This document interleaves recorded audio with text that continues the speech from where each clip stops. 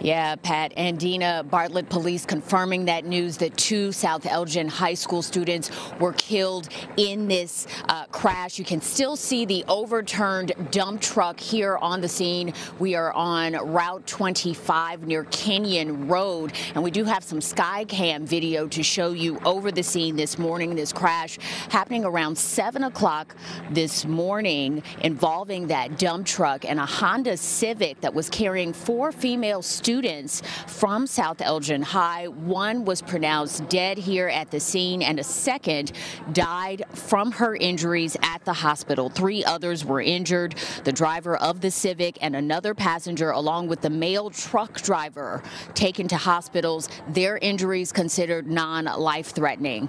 What happened, how this happened, remains under investigation this morning, and we're told the District U46 crisis team is responding to South Elgin High School, where students have now lost 2 of their classmates in this deadly accident this morning. Of course, we'll continue to follow the developments here. For now, reporting live from Bartlett, Gaynor Hall, WGN News. All right, Gaynor.